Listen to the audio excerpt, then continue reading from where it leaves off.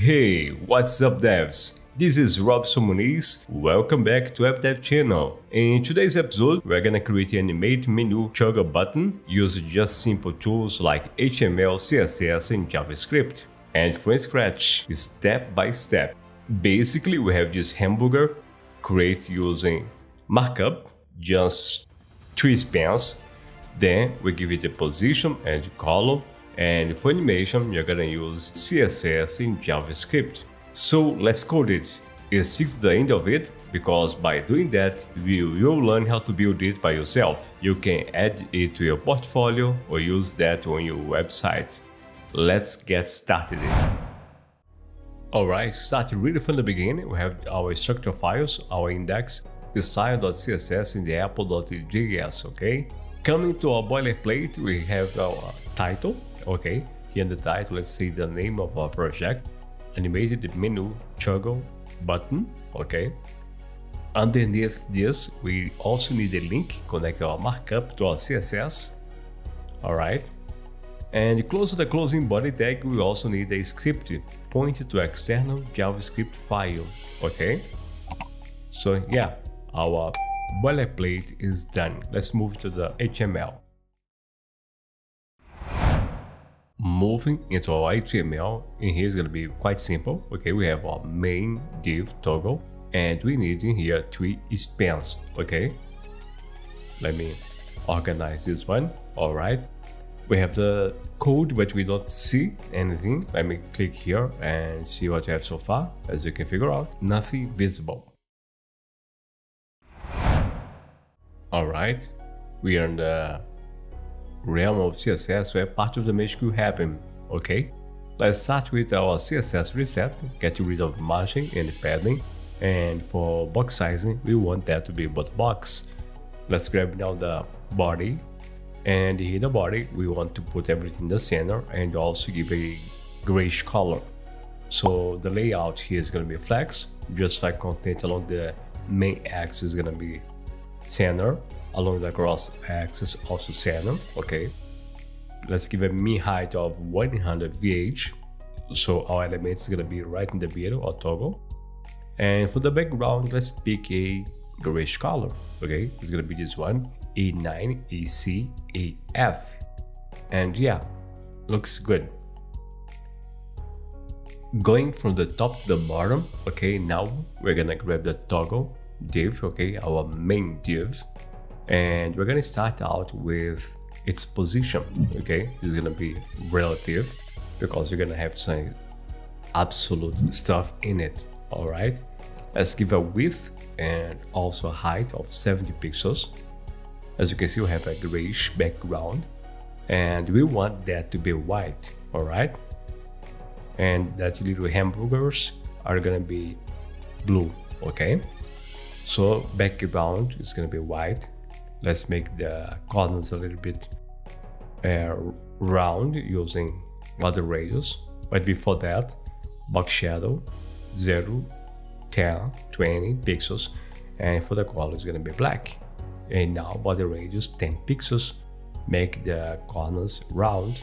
For the layout, also display flex, we want everything right in the middle. Okay, just like content center, and align items also center. And the cursor, we want that to be a pointer, so the user knows that he can click on it. Okay, now we can create inside of this one those burgers effect. Okay, let's grab our span, and let me give some more space in here. Okay, the position is gonna be absolute, of course. The width is gonna be 40. All of them are gonna share this. Okay, the height for now 4 pixels, and let's give it a bluish color. All right, let's make the corners a little round. They are very square. Okay, let's fix that with body radius of 4 pixels. As you can see, it looks nice. And let's give a transition of 0.5 seconds. Okay, we have the 3 spans here, but they are on the top of each other. Okay, let's change that with toggle span nth child 1. Okay, let's put that right on the top. So transform translate in y direction, let's say minus 15 pixels, okay, it's right on the top. And let's also make it smaller with just 25 pixels. As you can see, we should bring it to the left, so let's push it to the left with left 15 pixels, and yeah, looks good.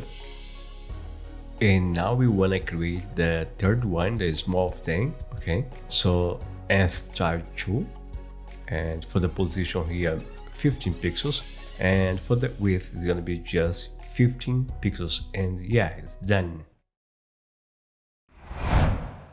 JavaScript where the magic happens, okay? And now let's get reference to our toggle, okay? Document query select toggle. Why? Because we wanna manipulate that. And let's save that into a variable menu toggle, okay? So now we have powers, we can manipulate that. And the first thing we're gonna do is grab that one. Let's add event list on click. And when this click happens, we want to run this arrow function. And what this arrow function is gonna do? Menu toggle dot class list toggle activate, okay? Activate and no activate. Showing is better than explaining, right? So let me show you here. When we click on this one, we have the activate. I click again, no activate. Click activate and no activate. Yeah, I know, you got the idea. So let's keep moving. Our idea, as you saw in the beginning, is make it become a X, okay? So let's grab the toggle.activate nth child 3, and we want that to move 60 pixels, okay? The one in the middle, this one, as you can see. Let me give some more space. Just this line, okay? As you can see, we have a little issue here because we can still see it. So let's go up here and try to solve this problem. Let's go to the toggle and overflow hidden. Now we click, it still moves, but we don't see it anymore. Okay, when this is active, okay, we want now do a couple of changes with the first line. In this case, we want to do 3 things with this one, okay?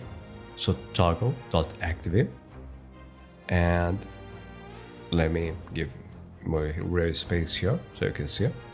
Okay, I want to make it bigger. Okay, done. As you can see, every time we click it's bigger, and we also want to bring it down.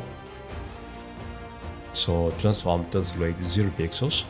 Let me click here, it's bigger and comes down to the mirror, okay?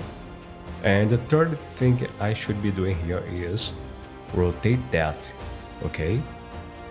Giving the shape of a X. So rotate, let's say 45 degrees.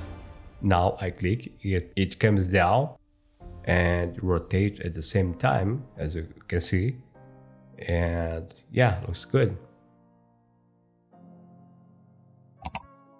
Okay, we're almost done. So let's grab our nth child, our second one, when this is active, okay? And let's make a couple of changes. As you can see right now, it's acting like the first child. So let's change this degree. It's gonna be 115 or 315, okay? And yeah, as you can see, we click on it and it becomes a X.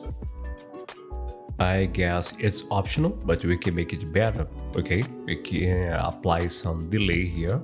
Transition delay 0.125 seconds on the first child, and on the second one 0.25.